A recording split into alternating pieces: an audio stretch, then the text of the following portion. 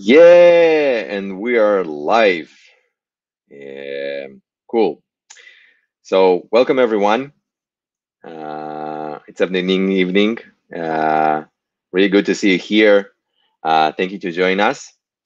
And we have a lot of things to do today to cover, to talk about. So first, let's start by talking a little bit about us. So, for those who joining us for the first time, welcome to Android Academy. We're a huge community, over 5,000 members, over four different places, with one goal to give everyone an opportunity to learn about Android development for free, to achieve the goals, to achieve new heights, to become the expert of everything that related to Android. Uh, I want to really special thing about our community that it's really about opening the door and helping others to learn and really become knowledgeable. And one of the important things that there is no such a thing as silly or dummy questions. Every question is important. So feel free to ask anything in the chat, to share your thoughts, and to ask the question of our speakers about the topics or any unrelated topics things also. Um, so what we're going to have today. So first, as you notice, we're speaking here in English. I know for some of the communities that are regular for the Russian or to the Hebrew, it's not really the native language, but we thought it could be really good to collaborate between different Android academies in the world and to make it much more accessible. And the English is a very common language that most of us are speaking. And also we're like kind of speaking very let's say simple English version. So I hope it's going to be really easy to understand about what we're talking, and people will be able to learn. So what we're going to have today, we have three guests, three people that joining us to share their knowledge, their wisdom. So we have Ben from Google that will help us to understand what is the modern Android development and how to become experienced in that. And then Michael will tell us about the one-time sign-in. And the session will close by Pavel. Then he will deep dive in the what is the notification, how to work with the bubbles, and what is the shortcuts, and will show a lot of insights that he find out when preparing this lecture. Small surprise. So also it's five session out of, like, we right now doing the second session out of five sessions, all of them under the single umbrella of getting learn about new Android 11 thing. So I'm happy to share with you that the next session will be on the 4th of August at the same time, and we will have three additional guests.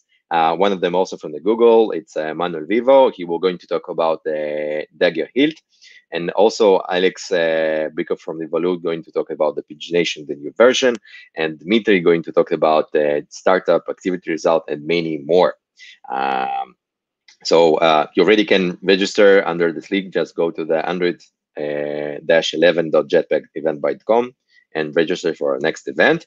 And the last but not the least, very important thing, we invest a lot in preparing these lectures. We invest a lot about the presentations and doing the dry runs and thinking about all the aspects of how to share this knowledge. We will be really grateful to learn and improve ourselves, and we need your feedback for that. So please, I will share the link in our chat. Go to this form. It's really short, 5 questions, will help us a lot to learn, to improve, and give you much more value in time. So long story short, before we begin, every session should start with this. So we have 3 speakers, and I thought about nice icebreaker. So the icebreaker, and it's to all 3 speakers, is actually to select the emoji that best describes you, and also to give us why. So I'm going to introduce the first speaker. It's Ben. Hi, Ben. Hey, Jonathan. Good seeing you. Good seeing everybody else as well. And thanks for having this in English. Thank you for you to joining us and also contributing your time. So before you're going to deep dive into your session, what's the emoji and why? I think it would be either bicycle or shruggy. Shruggy is because most of the time when I don't know stuff, I just send shruggies. Other than that, I like to cycle, be it with my family or on my own quite a bit. Not for sports, but just to get around, which is in some cultures a very normal thing. In the UK, not so much. So I just, like I am, go on my bike and go into town instead of using a car. So I think cycling is one of the emojis that I would be mostly identifiable with. Cool. Thank you for sharing. So go for it. The stage is yours. Showtime. Thank you so much, Jonathan. Yeah, so, well, hi, I'm Ben. I'm here to talk a little bit about modern Android development. I'm part of the Android developer relations team based in London. And like I said, thank you very much for having the sessions in English, because this way I can join in as well. English is not my first language either. But like I said, I'm very grateful to being able to talk to everybody here in English and hoping that everybody understands my pace, which might sometimes just be a bit fast. But, well, we'll see about this. Like I said, I will be talking a bit about modern Android development. Well, but before we go where we are and where we're going from here, let's talk a little bit about how we got here with, well, we call it classic Android development. Classic Android development, essentially, well, let's take a look at a couple of things behind the language, the tools, the APIs, and the way that the applications were distributed in the first place before we actually got to modern Android development. And taking a look back, let's start with a small history lesson. So when Android came out with the SDK M3, we had the Java programming language, we had platform APIs only, we had the Eclipse plugins, and we had APKs as the distribution mechanism. Then we shipped in 2008 towards 2009 1.0 of Android. And then there were more platform APIs coming in. Then in 2013, we announced Android Studio. And in 2017, we said that we're going to support Kotlin as a second language, as an officially supported language on Android. And in 2017 as well, we said our architecture components is launching as a thing as it is right now with Android X and Jetpack. Also in 2019, we made app bundles publicly available to users to use that as well. Sorry, my clicker is not helping me, so I'm going to switch over to my keyboard. So app bundles as the distribution mechanism. So let's dive into each of these different sections here. So firstly, let's take a look at the classic language.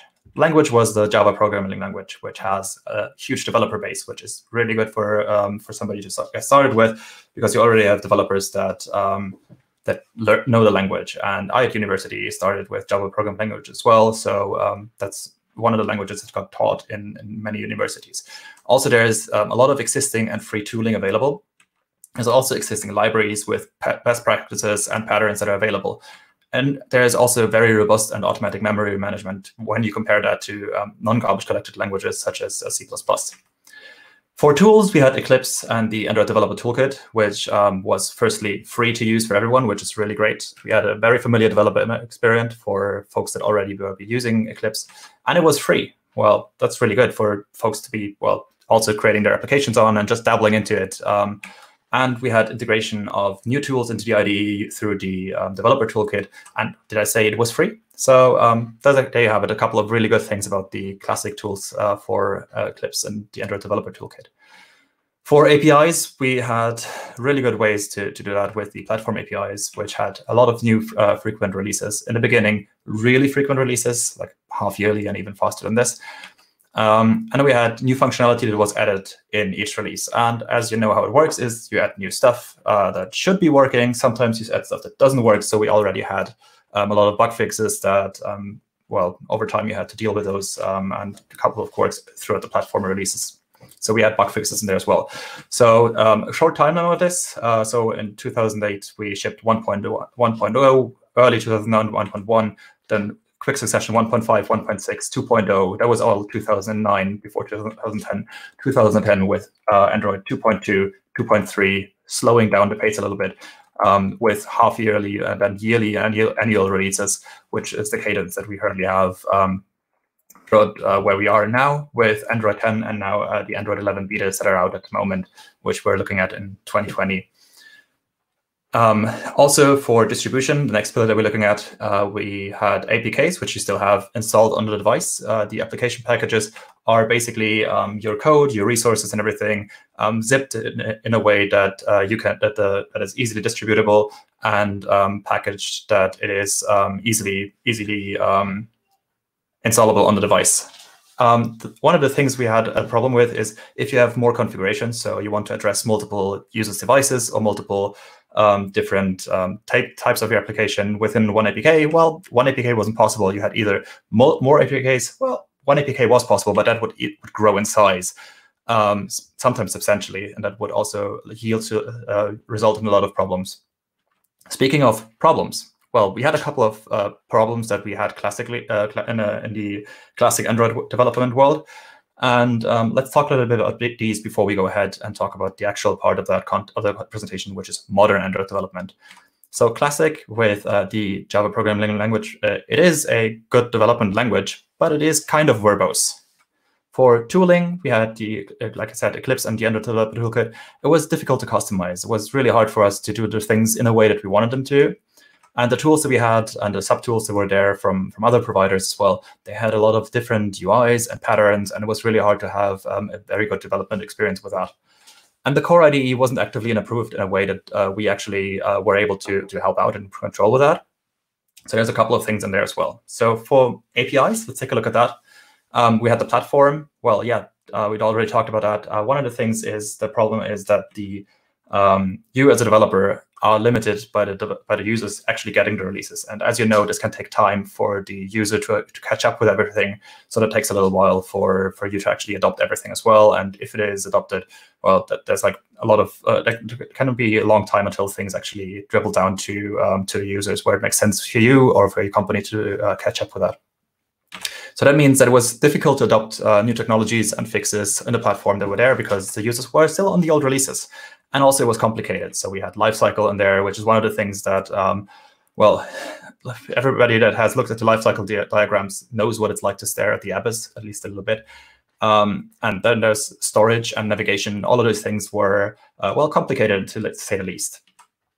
Another thing for the applications that were distributed as APKs directly, well, we had monolithic APKs. They were handling all possibilities. In many cases, the resources that were on the device weren't actually used. So you had resources for each display entity, but they weren't used by the user at all because usually, well, the screen size doesn't magically change in a device. And even if it would, then the density could remain the same.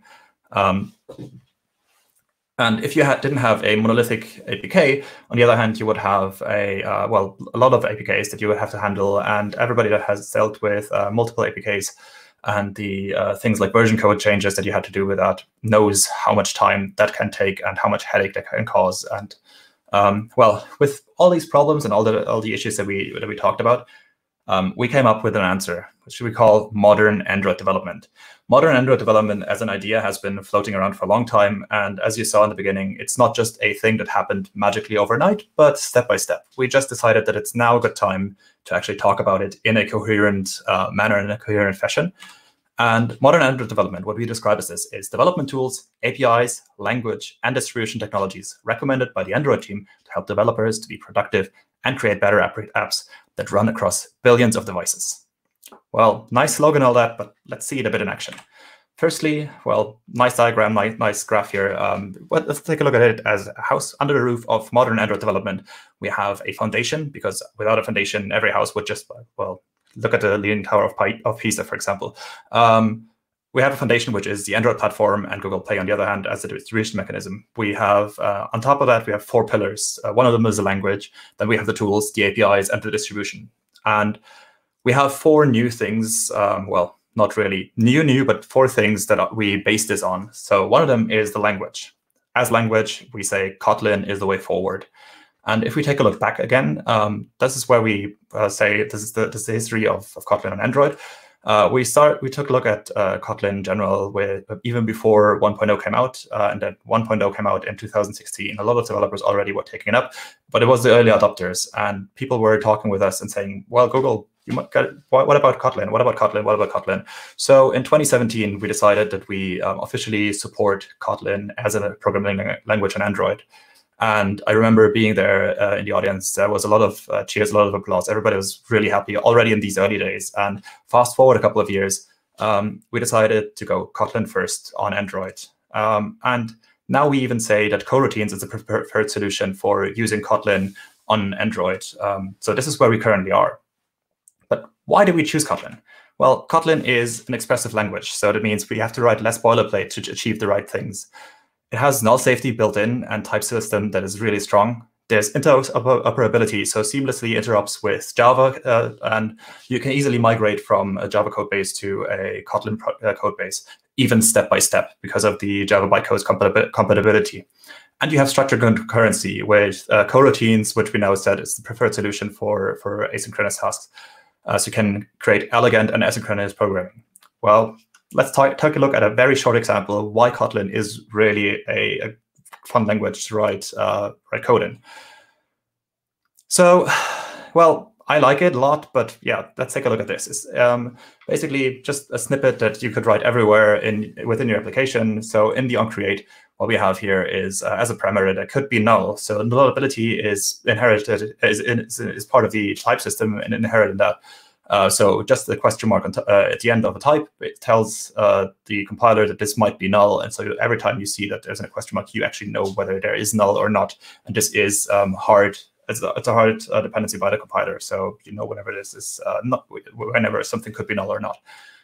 Another thing is lambdas that are to basically have possibilities to write code in a more concise fashion there as well for your listeners and the likes like that. So this makes your callbacks more succinct and readable. Another thing is general extension functions. So in this case, we have the capitalize function on the string type.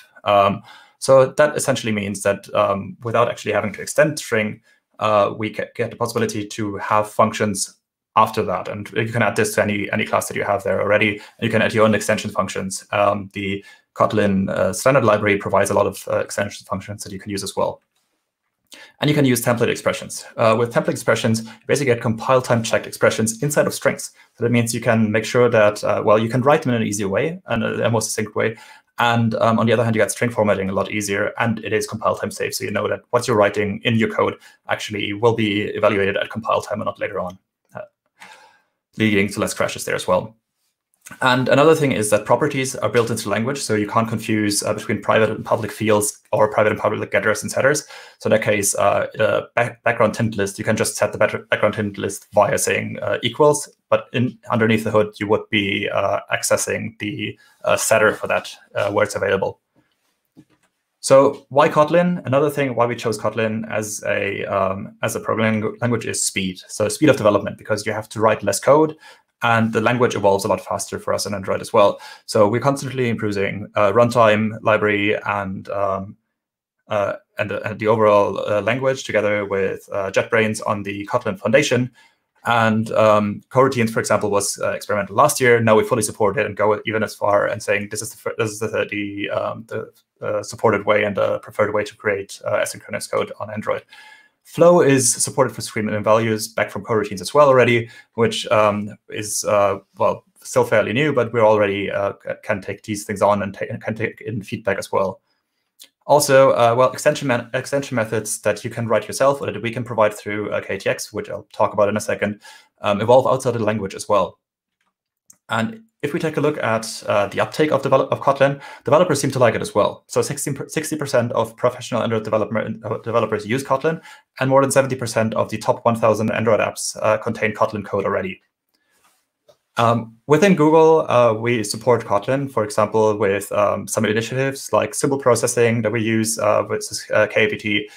We have tooling in there, which we have, for example, we work on lint checks dedicated to Kotlin. We have a dedicated compiler team that improves, for example, R8 for optimizing the bytecode for Kotlin. We work on the processing speed with the symbol processing. We work on a lot of things there. Also, when we take a look at the annotations that we added to the Android platform, there is annotations like recently nullable or recently non-null. These will throw a build warning rather than an error. So that means that you have time to migrate from things that might have that recently have been introduced as a nullable or non-nullable type.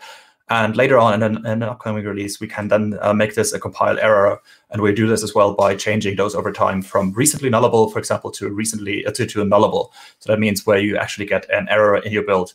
So this way, we get type safety on the one hand, but also give you time to migrate over from from the classic system to new ways with the annotation that we provide there.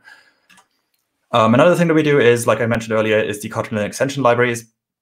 So that means that we improve platform APIs outside of the platform releases. So for example, if we take a look at the bitmap API, so you can create a bitmap with like all the data that's in there. And then we have the drawable API where you can draw something on canvas. And the code you would have to write is essentially, you would have to create the bounds and set the bounds. Then you would have to create the bitmap. Then you have to draw and then set the bounds on that the drawable as well. That is a lot of code. So we created an extension function, which we call toBitmap on drawable. So that means in drawable, you just say toBitmap with the width, height, and the configuration, and that will return you a bitmap. So all you have to write is drawable to bitmap, and then you have your the same result. So that is a lot less code. That means that also there's a lot less errors that you are likely to make because of a shared library that we can provide you with, and all the issues that we might encounter, and everybody might encounter, are being fixed in a single location rather than all over the place. Another thing that we do is we create Kotlin-specific APIs. For example, for Room, Work Manager, or Paging 3, which is rewritten in Kotlin directly, including coroutines as well, and also Jetpack Compose, which is a new toolkit, a new UI toolkit for Android, and it's completely written in Kotlin with compiler adjustments as well for that. We also work on docs, samples, and training. So what we do have for Kotlin is a set of specific documentation. We do have a lot of samples that are either written in Kotlin or specifically tailored towards Kotlin. And we also do have code labs, courses, articles, and videos that get you started and diving deeper into Kotlin. And for example, the Kotlin vocabulary series, which is, well, all of the above that you can take a look at. Let's take a look at the modern tools. We have Android Studio as the IDE for Android developers. And we started off in 2013, where we announced Android Studio as the default and the new Android IDE. And in 2016, late 2016, we then went with the next step on one of the things that we said is, well, basically we deprecated the support for the Eclipse Android Developer Toolkit, and we also introduced the constrained layout editor. So we have been evolving from there ever since, with more things with Android Studio 3.0, Kotlin support, CPU network profiler stuff in there. We added D8 as a default DEX in 3.1. 3.2 was stress profilers and energy profilers as well. And we continued adding new features like mitigation editor, view binding directly in there as well, or even the motion editor, and even more stuff with the more recent releases as well. So as you see, we can easily make it possible with Android Studio to just go and create new stuff, new editors, new ways that we couldn't do with the old tools that we had at hand beforehand. So, well, let's take a look at one of the things that we can be doing there as well. So we have possibilities with Android Studio, which is built on IntelliJ, also well created by JetBrains and powered by them. We have extremely powerful code refactoring that you can use. So essentially, you can just pull out functions and move around them with keystrokes. Take a look at a couple of the videos that Toru Nobi made at several IOs. He is a whiz in Android Studio shortcuts. Also, we have a possibility to create more future-proof tools because of the extensible UI that Android Studio provides us with. And we have a couple of core plugins that are being actively developed both by JetBrains and by us in Google. And we have a very tight integration with both Kotlin and Gradle. And we also, with tools, we create lint checks, quick fixes all the time, and we create more of them as they go along. And we can include them in libraries that we create as well.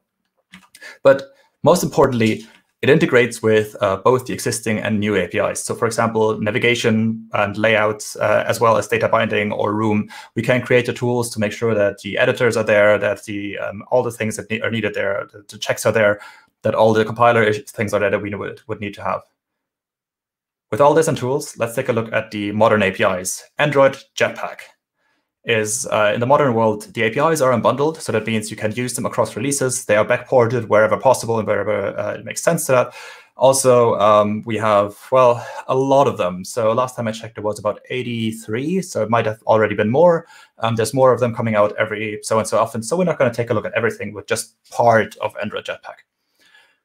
So in 2017, the first thing that we said, well, is we said we're going to create constraint layout, and constraint layout 1.0 was one of the big APIs that came out for that. So instead of using frame layouts, instead of using linear layouts, relative layouts, we said use constraint layout.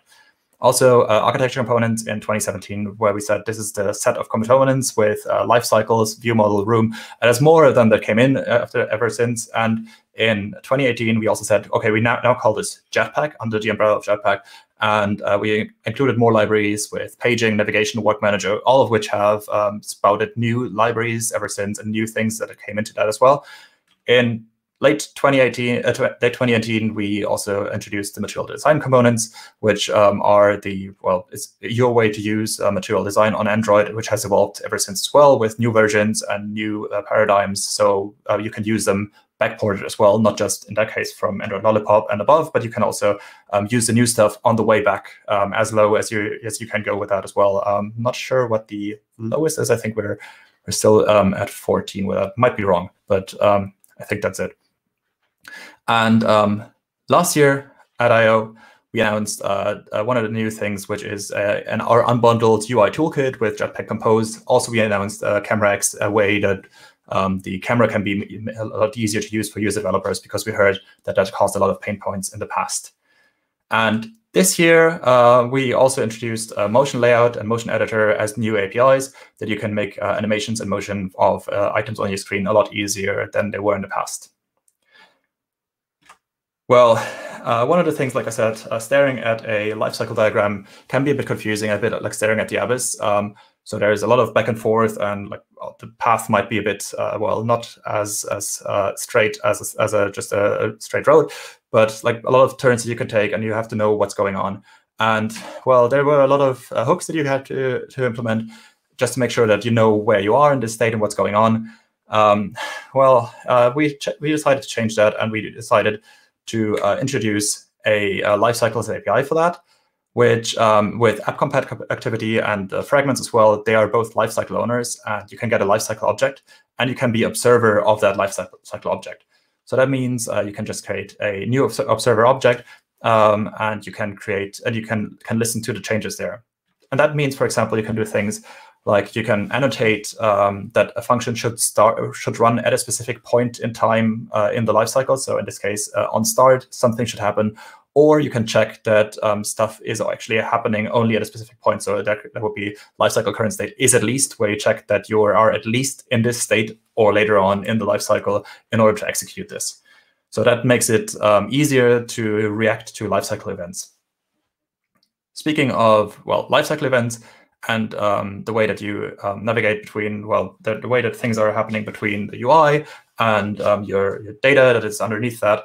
Let's take a look at how we did that with live data and view models. So you have the user interface, which is your views, your fragments, your activity on the one side, and on the other hand, we have our data. And for the data, we introduced view model as a class that allows you to handle data across orientation changes and make sure that your stuff is not being removed, where you basically make it easier to not have memory leaks, for example, or context leaks or things like that. So this essentially helped us to separate all the data from the UI. And how did we do this? So any element in the UI can register to be an observer of changes in a live data within a view model. And they will get results on change back. So that means whenever a live data changes or any value in there changes, you get the data back, and that can be sent back to your UI, and you can react on this already. So that will give you a more reactive approach on what's going on. And also, it's a lot easier to write in many cases than writing a lot of callbacks and just punching through a lot of different layers of your own architecture that, I certainly had written in the past. But we also want to make sure that stuff just doesn't work on several parts, but we try and spin an overall arch through the APIs that we create.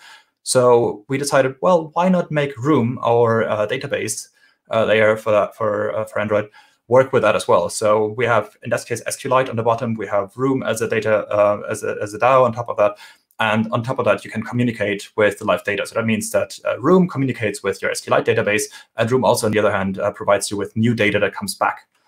You can do a lot of things with it. So you can either have your CRUD data with that. So you create, insert, update, or delete some data in your database. But you also can create your own queries where you can get, in this case, get all from a from a specific table. You can get very creative with all the things you do, and also it's compile time checked. So that means that you don't have to write your own stuff and have to run it before it might crash or not. But you actually get the checks at compile time already through the annotations and the processor there.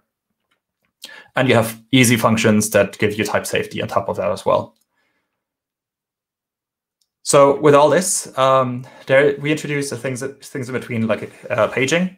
With paging, essentially, that means that if you have a lot of data, that means that you have, well, you don't want to call everything like get all, but you want to make sure that you call get all and then just give parts of that step by step back to the user through the paging library. So that would mean that you can return a page list, and that page list just gives you steps by steps rather than just dumping everything into your view and into your user interface. And you would have to deal with that. It just gives you several steps of this, and you can then ask for more as you reach the end of that displayed items. So they're all built to work together, and we also work on things like, they're all lifecycle aware. So view model and live data are lifecycle aware. So that means that you avoid leaks in there. It allows you to update data from for your elements through observers and observables.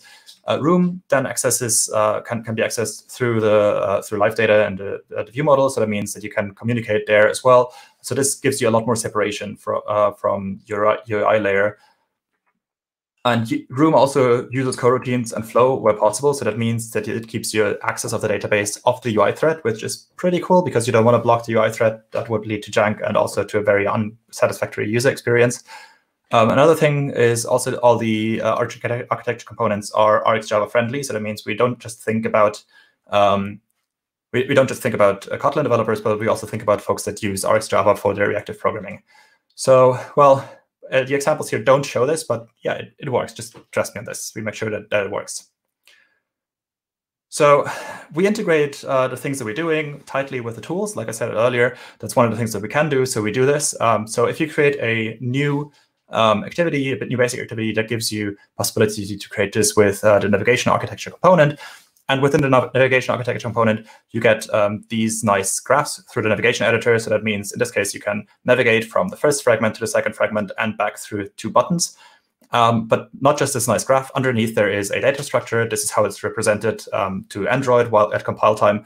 So you have a couple of fragments with IDs that have destinations. And take a look at the documentation of that and the samples if you want to dive into the navigation deeply. I heavily recommend it because it makes well, navigation a lot easier on Android. That's what it's supposed to do.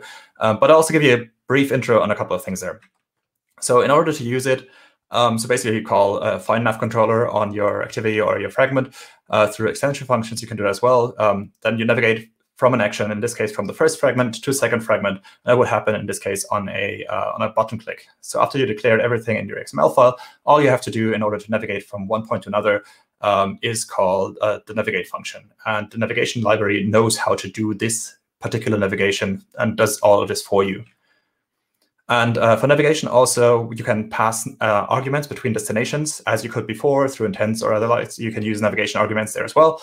You can easily implement single activity UIs. You don't have to, but you can easily do that with very simplified fragment management, where you don't have to interact with the fragment manager yourself, but all of this is taken care for you as well.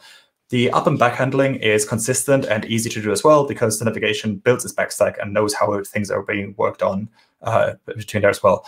And we also support dynamic feature module. So that means that you can download and install dynamic features in the background without actually having to write neither the navigation code nor the gating for checking whether a dynamic feature module is already downloaded.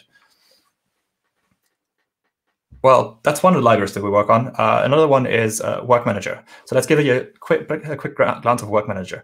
You can run deferrable and guaranteed background work with Work Manager. it's not a replacement for exact work like Alarm Manager, but it's a replacement for pretty much everything else that runs in the background. It doesn't have to be at a specific time. Well, if you're not writing an alarm clock, then this is for you. It is compatible backwards to API level 14, and it supports periodic tasks, chained and sequence parallel tasks, and defined execution constraint, as well as immediate tasks as well, which are not part of this presentation, but well, keep an eye out for stuff coming up soon.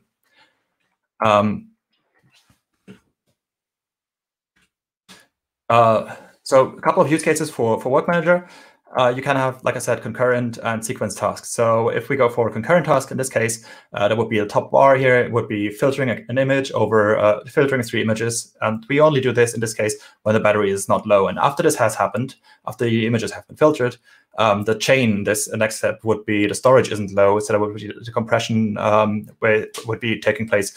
And then the constraint, if you are in an unmetered network, that would be uploaded. You can be very complex and very creative in the way that you use it, and you can make sure that you are doing stuff in a way that it's really good for the user, because you're making sure that the resources that are available are being shared responsibly by you and your application with everybody else that is on the device. Because, well, no application runs on its own on the device, but there's a lot of things going on simultaneously, and that's kind of one of the things for us to make it easier for you to well, be a good citizen when you work in the background. For Work Manager, one of the things that we said is like, well, this is how you define it. You basically create your own worker. In this case, it's a filter worker, and then you can override the do work function. That's in the coroutine worker. So that means that you're already in the background, and then you just do some stuff, and you execute your business logic, and then you say, this has been successful, you return result success, and you can pass some data with that as well. So you can, in that result, get everything back already that you want to get back. Or if there's an error, you just say, nope, this didn't work, you just return result failure. For foreground services, so if you want to run stuff immediately, all you have to do is, before you do some work, you call set foreground with the foreground info, and then you say, well, after that, you do the work, and then you return result success if it worked. If it didn't, then you return the result failure. Another library that we're talking about, that we want to talk about, is CameraX. With CameraX, we address a lot of the pain points that developers had in the first place. It works across about 94% of Android devices since API level 21. It delivers consistent output across devices, which was one of the key pain points for developers. And it's a lot easier to use than previous and classic Android APIs around camera. We built it out in a couple of use cases. One of them is preview, the other one is image analysis, and the third one is capture. So preview means basically you want to take a photo, you don't really need the high resolution, you just want a preview of this. Image analysis means that you want to do some processing, run some algorithms against it, or like object detection or augmented reality. And the third one is capturing, basically just easily taking a photo and saving it to disk rather than just displaying it to the user. You just easily save that to disk. So let's take a look at the capture use case. Capturing an image is very straightforward. You basically create your image capture builder, say this is the target resolution, in this case 600 by 800. You build that, and then you bind it to your lifecycle that's currently that you have available, and then you just say take picture, and that's it. Like these couple of 3 lines of code, if we're like kind of skewing that a little bit and assuming that we're in an actual editor, with 3 lines of code, you will get a picture taken straight away, rather than writing a lot more code and making sure that all the error cases are handled and all this. So that's one of the cool things that we can do with modern APIs. So let's close off the API section. We create new releases frequently. So that means really, really frequently, a lot more frequent than we could any platform releases. New APIs are in development constantly. You can take a look at the new APIs as they're coming out. Being an alpha, you can download them from Maven Google.com and play around with them, even as they're very, very early. So Jetpack Compose is one of those libraries that is still very early in development, but you can already play around with it. We also have Hilt available. We have paging. Those are just a couple of things that are in development. And, well, you know there's more to come all over time. And you can just take a look at all the things from the get-go. Also, well, it is Jetpack Week, so keep an eye out on the things that we do on our social channels this week, because there's, well, some fun things ahead. After closing this off, I would like to talk a little bit about distributing Android, modern Android app distribution. We introduced the Android App Bundle, which is the publishing format for Android applications now. So that means instead of publishing an APK, you're able to publish an Android App Bundle, and the Play Store or every store that would implement this is capable of then taking the Android App Bundle through Bundle Tool and creating the set of APKs that can be installed on the user's device. So, well, let's go a bit of the history here again. In I/O at 2018, we said we're launching Android app bundles.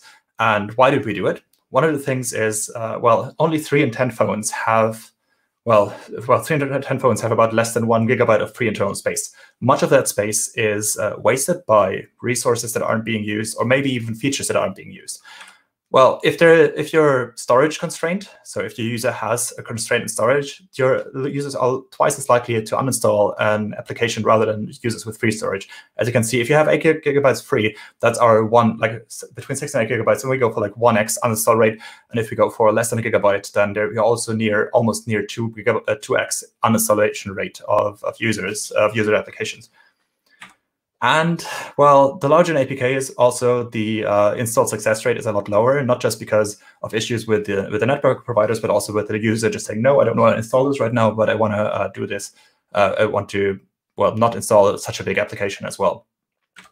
So we did some research, and we realized that for about 3 megabytes of download size that you decrease, the installation size, the installation success, it increases by about 1%.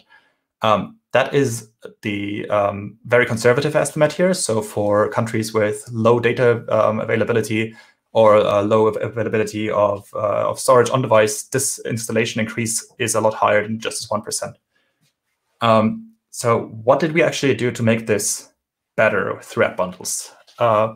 With a legacy APK shown on the left, we basically take everything that you package and give that to your user, no matter whether they need it, no matter whether they need the language or the CPU architecture or the features or resources or anything. And with the dynamic delivery that we created through Android app bundles, all we get to the user is, in this case, the CPU architecture they need, the languages, and the resources that they need. Everything else is, well, not delivered to this user. And all you have to do to use this is, well, just create an app bundle and upload it to the Play Store rather than creating an APK and upload that. So, well, with all this, with dynamic delivery, this would mean that no two users, if they use different devices or different configuration, would get the same set of information and the same set of resources and features on their device just by default, but they would get what they need. Another thing that we added is, on top of this, is dynamic feature delivery. So we talked about dynamic delivery. That is a thing that you get out of the box. Dynamic feature delivery means that you can take a feature of your application and put that into a separate module in Gradle speak. And then this can be downloaded later on, either through an API or can be installed immediately, or even can be part of an instant app experience. We have seen with Android app bundles over 500,000 applications in production, and about 35% of the active installations are from an Android app bundle on the Play Store. Nearly 50% of the top application and games have already migrated to Android app bundles, and migrating over gives you a whopping downloading saving size of roughly 20% or more in many cases as well, comparing it to a monolithic APK. Just to quickly wrap up, we have modern Android development, which, well, on the one hand is Kotlin as a language, as in the pillar. We have tools, which is Android Studio. We have APIs, plenty of them, from the architecture components, Jetpack, constraint layout as a tool as part of the tooling as well, with jumps back and forth between those pillars, and material design components, CameraX, and things coming out on a regular basis. And for distribution, we have the Android app bundle with dynamic features, dynamic delivery, and the likes for you to make it easier to ship the app to a user, and that your user is a lot more likely to install the application on their devices. If you have more questions on this, if you have more want to learn more about this, go to developersandroid.com, modern Android development, or, well, maybe you might have a question for me. And with that, thank you so much. Yay! It was awesome. Thank you, Ben. Thank you a lot for sharing the knowledge. So we have a couple questions in the chat. Let me pick the first one. So Andre is asking, what about data binding? Is it still a recommended approach? Well, if you can use view binding instead of data binding, that's fine. If you use data binding, you can. Okay. Someone is asking about where's the video of Android Studio shortcuts you recommended. There's a lot of them. Essentially, if you take a look for Tornobi on Google I/O videos, every single of these videos is just a pure fountain of new shortcuts. Also, there's a couple of plugins for Android Studio that can show you, when you click around, how you can do this in a keyboard shortcut instead of clicking. That's part of the plugins. You basically go to the plugin store on Android Studio, and well, then you can just download that and play around with it. I had it enabled for quite a while, and I learned a lot from the keyboard shortcuts there. Cool. Another question: what's the best technique to connect the web servers to get JSON using live data and view model? Because Room just connects to SQLite database. What is the best technique to connect web services to get JSON using live data? Well, that's two different. Well, I wouldn't use live data to get the JSON from somewhere. I would use maybe HTTP or the likes to do that in the background, and then use some of the adapters that are there for that. There's the architecture blueprint samples on GitHub that you can take a look at for doing stuff. Also, well, not just in a very isolated fashion, but also throughout different issues that you might have like this. There's a lot of samples on github.com/Android, where samples around for, well, basically pretty much everything. If you want to take a look at, for example, Plaid is one of the applications that we wrote for this, that you can take a look at for how we're doing things in like more, and how we're recommending things for more in a wider fashion. Also, the Sunflower application is definitely a very good point for you to get started with that as well. Cool. The next question is about what's the future of Kotlin multi-platform? What do you think about it? What I think about Kotlin multi-platform? Well, I'm here to talk about Android. We don't comment on future developments and things that might be happening in the future. And I am also not the right person to ask this because I haven't dabbled into it. I know that a lot of people are really excited about it, and a lot of people are seeing there's a lot of fun things coming up. And we just had a couple of videos in the Kotlin week of 11 weeks of Android. So I definitely recommend watching these rather than asking me this question. I'm sorry. Okay, this is the toughest one. So how fragment navigation supported in different models? And also I will add, what's the recommended way of having different navigation graphs in different models? You can use the Dynamic Feature Navigator architecture component. I'm very confident in saying some things about that because I am one of the authors of the library. So essentially what you do is, well, there's multiple ways, as in many cases. You can take a look at the sample, which is on GitHub. You can create your graphs either programmatically through a Kotlin DSL, or you can create your graphs in XML with, well, the files that we showed before with the navigation graphs. And then instead of using the navigation component, like the fragment navigation component, for example, or the runtime for activities, you just use the Dynamic Feature Navigator components. And once you use these, you can download it. You can download the modules when they are available. And we do a couple of, well, it's not magic. You can look at all the code as well, to how we basically intersect a program, or we inject a progress fragment or progress destination that if a module isn't there, you basically just say, you navigate somewhere, module isn't there, we take care that it's there, that it's installed and available, and then afterwards navigate to your actual destination. The next time you navigate there, this intermediate step isn't necessary anymore. Cool. May I ask if there's any code lab available for seeing those kind of examples? For the Dynamic Feature Navigator, there is no code lab available at this moment. The navigation documentation is available for that, and there is the sample. Also, we gave a talk at Android Dev Summit, and I'm available on Twitter on all the questions that you might have. Also on the sample, I'm on GitHub actively there as well as on the issue tracker on any things that might be happening on navigation. If you find issues, please report them. We're actively listening to those, and also want to make sure that not just for navigation, but we prioritize the future development as we see issues arising. Cool. So I will pick the last two questions, and we'll move forward.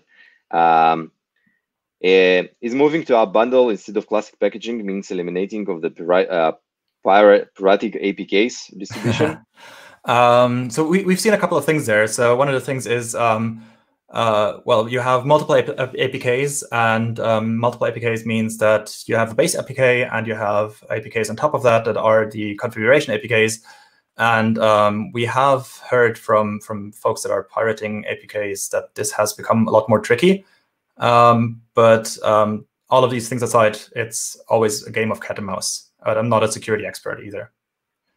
Cool. And the last question is, do you know when the compatible releases for Kotlin and Firebase service will be available for Android Studio 4.1? No, I do not, and I think there is a underlying issue that Louis wants to address here. I'm very happy to take this either under the chat and also like talk about this on Twitter, because I haven't followed up what the issue there is, but if you encounter an issue with that, then like I said, just let's take this on the chat for now, and then maybe on Twitter later. Cool. Thank you a lot, Ben. So there is no crowd, but I will be your crowd and cheer. Thank you a lot for your time. Woo! Thank you so much for having me. It was long overdue, and I'm very, very happy that you asked me to come. I very much enjoyed this. Thanks. Cool. So, and we are going to get our next speaker. Hi, Michael. Hi, guys. How are you doing? How are you feel? I am okay. I'm feeling good after presentation of Ben. It's really cool. Yeah. Cool. So before you start, you need to pick what's your emoji. They describe you best and why. I like a shit. But no, I don't. I don't. Yeah, I don't choose that. I think for my choice is brain. Is a brain. Yeah. I always use it, especially for last 2 weeks for prepare this presentation, and I think it's more for more targeting for me. Yeah, emoji brain, guys. Yeah. Just a second, I will share my presentation. Okay. And we're here. Okay. Everyone see presentation? Yeah, it's okay. Yeah. So again, thank you, Ben. We will leave a stage for the Michael. Yeah. And thank you, Ben. Cool. Looking forward to that. Thank you, Michael. Yeah. See you, man. Okay. Okay, guys. Let's do it. My name is Michael Emelianov. I work as a head of Android development at CFT company in Russia, in the Saint Petersburg. And today our talk will be about one-tap sign-in. As a part of our conversation, we will discuss motivation for improving sign-in actions, take a look at Google Identity Platform, take a look on tap sign-in feature itself and its integration into app, briefly tell you what the block store will bring us, and then move to summarize. Okay, so motivation. Modern sign-in into apps is simple for users, isn't it? We often need to enter username and password in our apps, and more often it comes down to recalling or choosing a weak password, which is easy to remember. Also, usually authorization has a separate screen with its flow navigation, which interrupts user actions. And if device has changed, then you need to sign in again everywhere. Ooh. But what if we ask the same question for developers? Often we need to develop our complex authentication system for apps or separate additional sign-in services. You also need to deal with the possible redirects to the login flow, and don't forget about security when saving or sending user credentials. In general, a lot of work needs to be done to make a simple user sign-in. Yeah, it's true, guys. But after receiving all these kind of feedbacks, Android 11 introduced a new solution for that simplifies authorization for users and its implementation for developers, and it's called one-type sign-in. What does it mean? How does one-type improve the user experience for sign-in action? It doesn't interrupt UX flow if authorization is required. Inline integration in any app's UI. Its lightweight UI dialog is independent of any screen. Sign-in flow is now real simple, Just one tap and you are in. And it's all based on the Google Identity Platform. In order to better understand how one tap works, you need to understand what's Google Identity Platform and what services it has for interacting with one tap. Let's see. Google Identity Platform is a set of services that provides APIs, tools for creating authorization, secure storage credentials, and autofill when you're in your apps. It includes Google Sign-in, Smart Lock storage, autofill framework, and also Firebase authentications, SMS APIs. You might be using them already in your apps. And now there is a new feature, one tap. User credentials and token ID uses for interact between these services. But for our topic, we interest three important services. It's Google Sign-in, Smart Lock, Autofill. For better understand how one tap works, let's take a look deeper on Google Sign-in. It's important. Okay, Google Sign-in allows the user to quickly enter to the app by using Google account. The service has been around for a long time and we use it many well-known applications. It can be seen by well-known button, sign in with Google or continue with Google.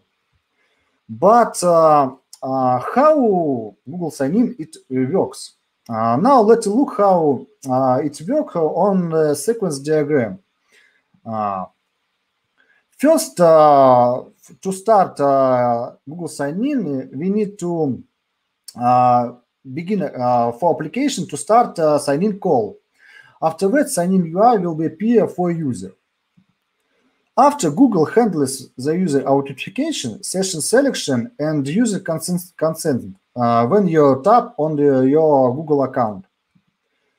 After that, the result will be an access token. Okay. APP should validate token before including it in Google API request, for example, to check expired dates for it or for equals with for Google account. And if after successful validation, the application includes token to each call Google API request. This sequence diagram clearly shows how APP and server relates through Google Sign-in for getting authentication token.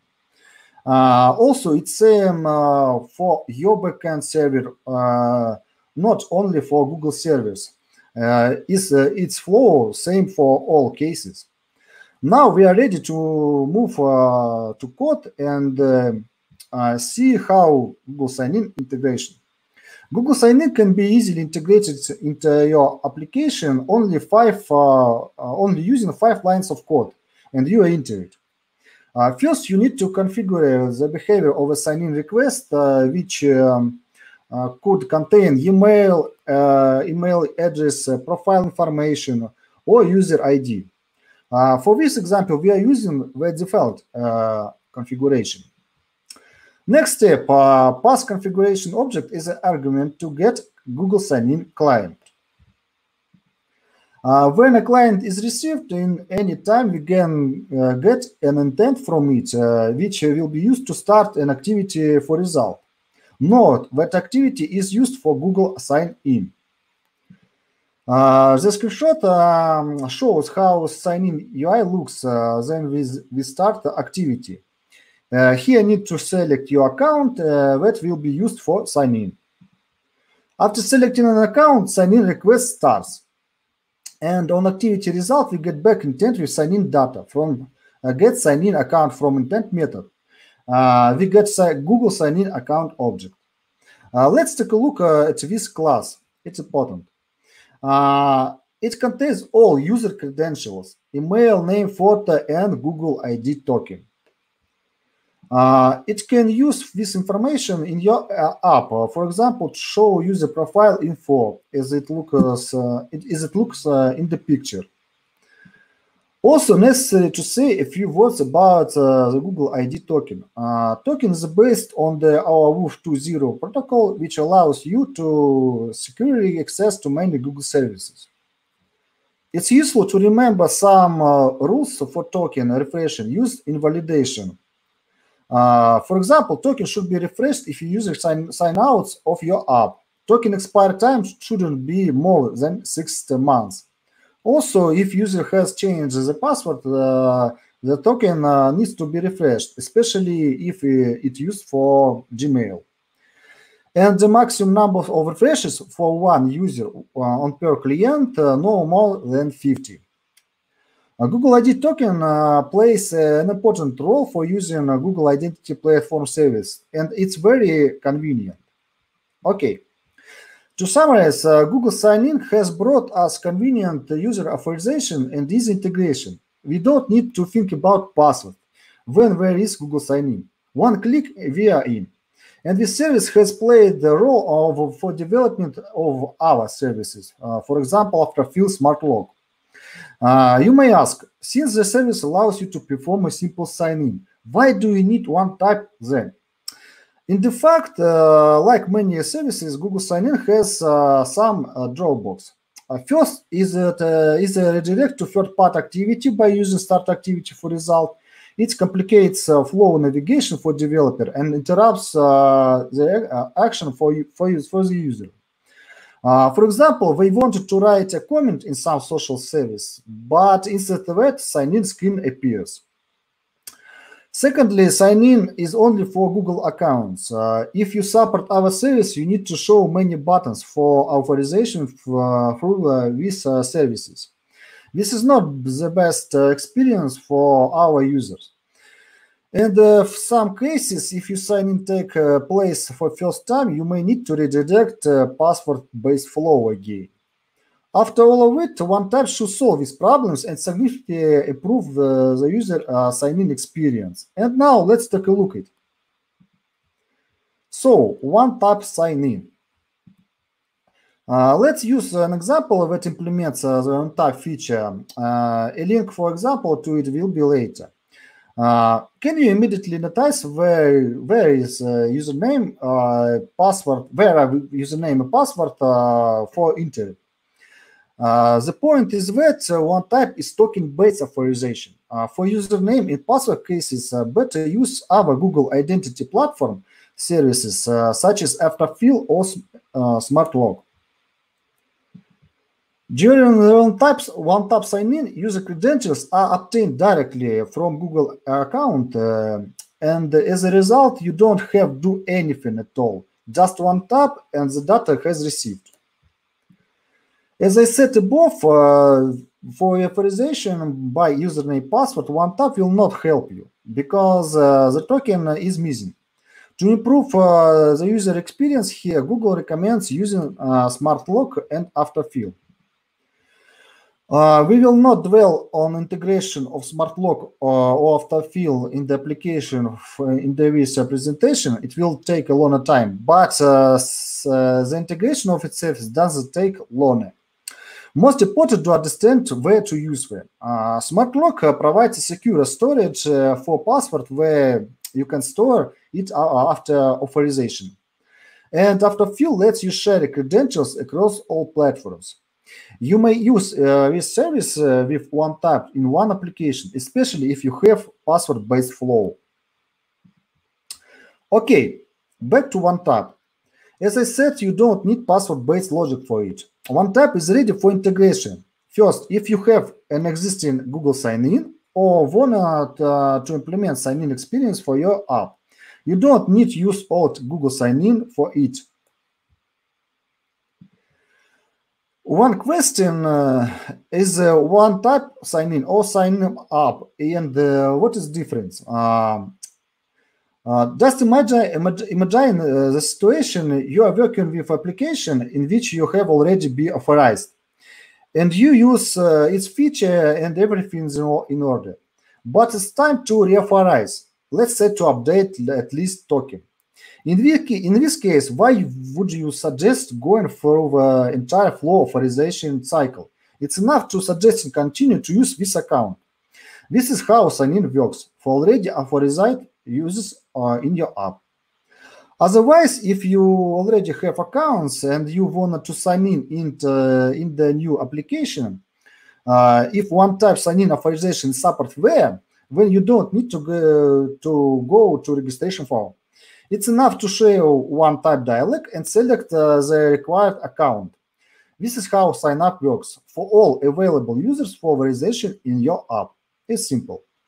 Since sign-in and sign-up complement each other, this should be taken into account in development. Let's take a look at example. First, you need to create a one-type request for sign-in. This mode is set through the set filter authorization accounts method during request configuration. We pass two arguments to it for sign-in. Okay. Next, we run a sign-in request, and one-type sign-in UI dialog will show. If you get an error when we try to flow sign-up, for that we need to make a request with set filter authorization accounts bypass argument false again, and then we run a sign-in request with this configuration. And one-type sign-in up dialog will show. Both flows, as you saw, shows one type of dialog at the time. You don't need two-type dialog at the one time. If you get an error here on the one signing up flow, when we move user to user name password flow, it's a better experience for us. Okay, why is it necessary to create a request for each cases? I will explain. It's simple. Because begin sign-in request type for one type creates through the builder, and the result object will be always immutable.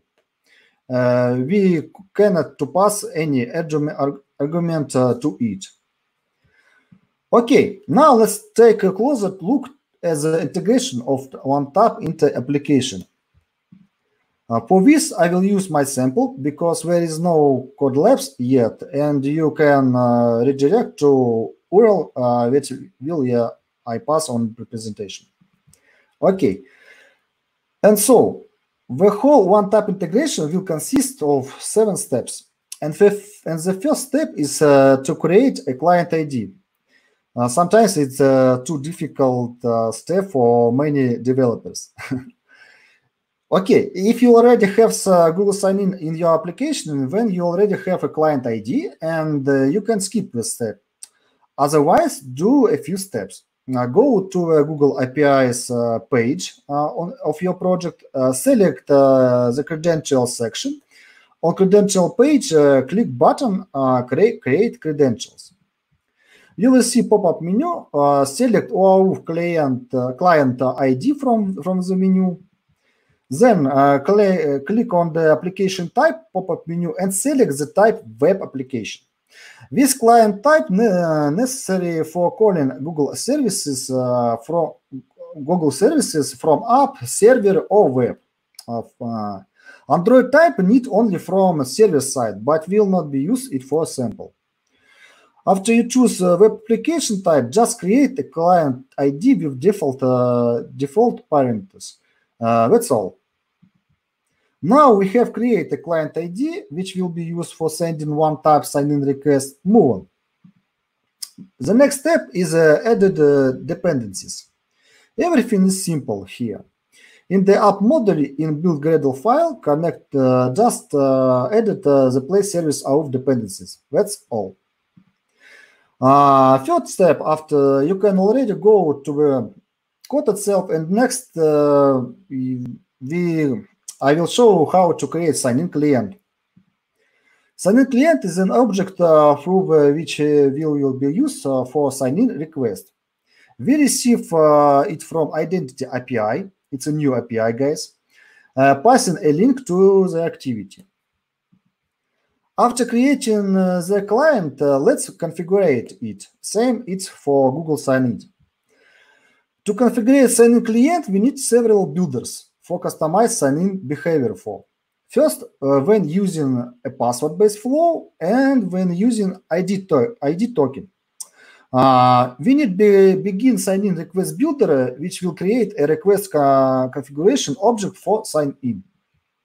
Second, if you use password-based authentication, when you need to call set password request options. But for my sample and for my case, it didn't work for me. Next builder turn on Google ID token behavior, and it's our case. We need two methods here. Set server client ID requires server client ID from Google APIs, which we has created on the Google APIs page.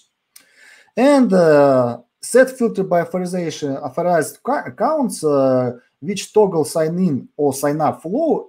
You saw this method when I talk about the difference between sign in and sign up. After all this configuration, here how does sign in request look?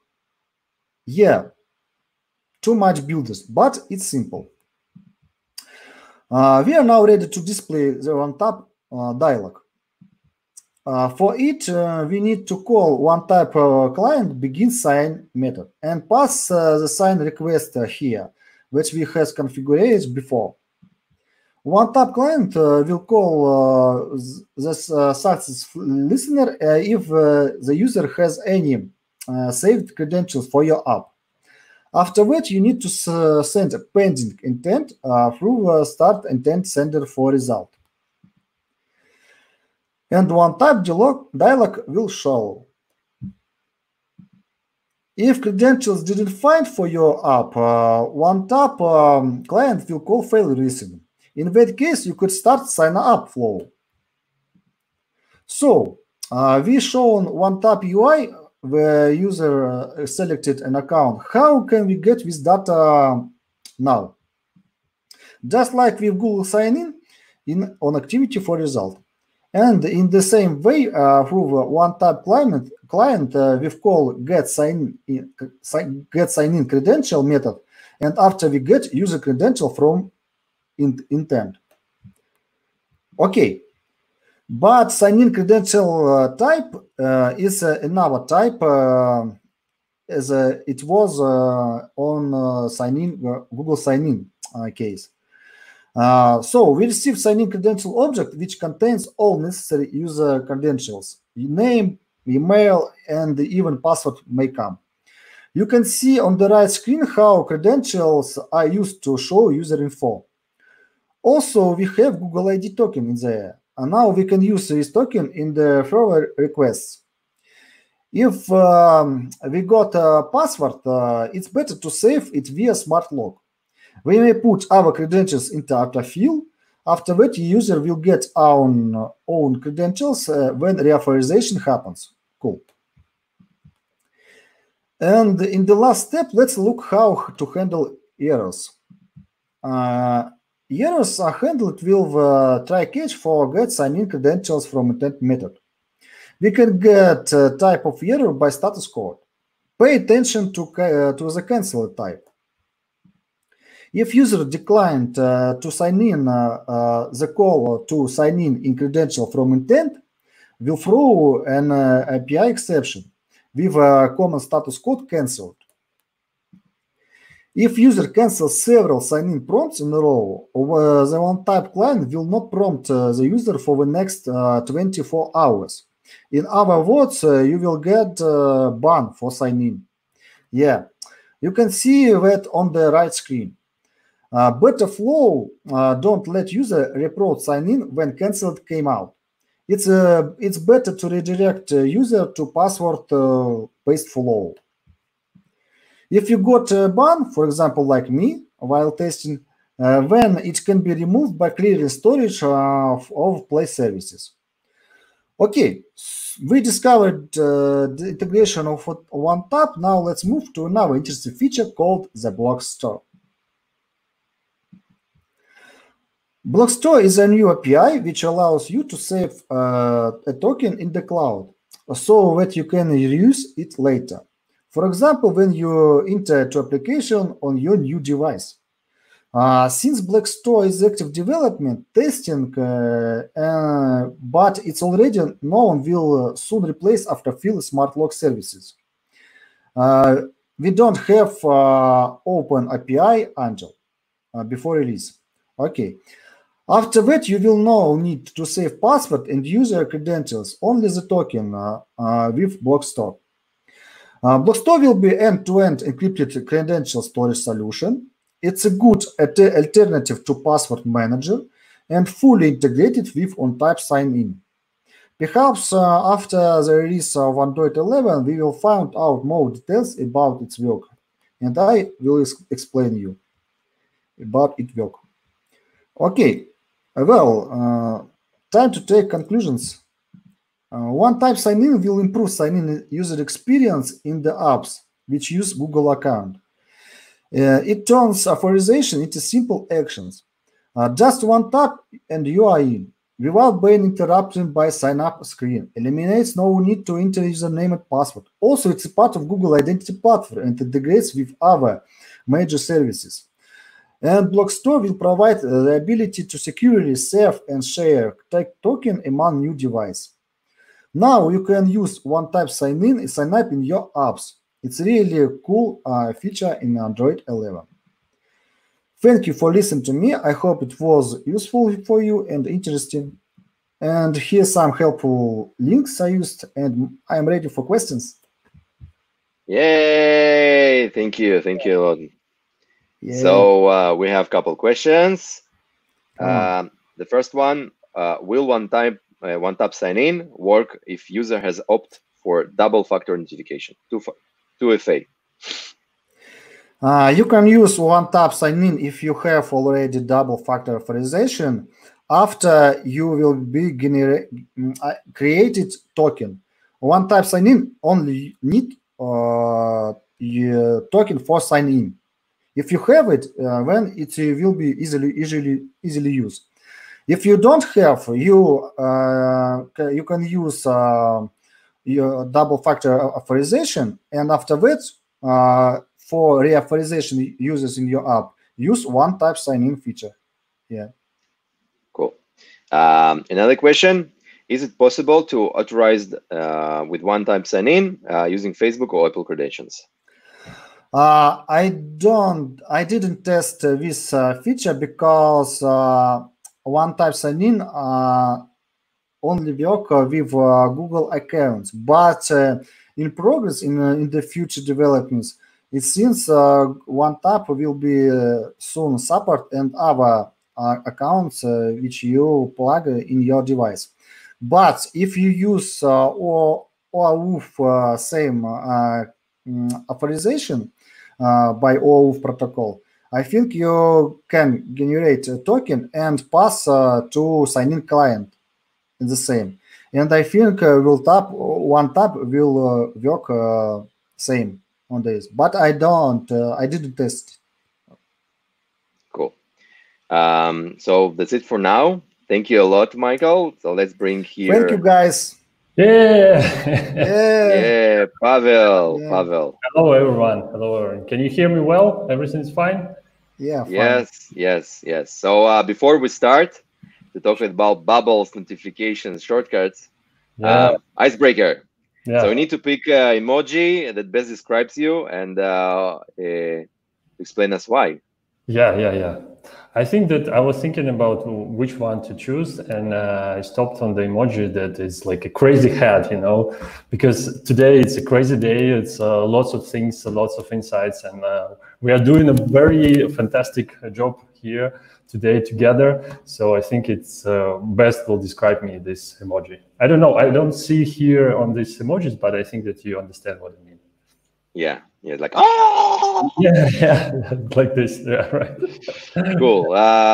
You need to share a presentation. Yeah, sure. Let me share my presentation. Okay. So yeah, can you see it? Yeah, we're good to go. Oh. Okay, now it's my time. Yeah, the last one. Okay. So enjoy. Yeah. Thank you, Jonathan. Okay, hello everyone. Let me say some words about myself. So my name is Pavel Shigelski, and I work as an Android developer in a product company based in Minsk in Belarus. It's called Flow Health, It's a platform for women. We help women to take care of their body, to listen to their health and everything. So yeah, you can find me. I attach different links how you can find me in the Twitter or Facebook. It doesn't matter. So you can find me everywhere. But I don't want to talk about me, myself today. I will tell you my story. My story begins when I was a kid, and I wanted to have a dog. I want to have a pet, but my parents didn't buy me, and because there were several reasons why they couldn't buy me a dog. And I grew up. I still don't have a dog. So I decided to write an application. Like today, it's everything goes online, and I decided to write an application where I can communicate with my dog.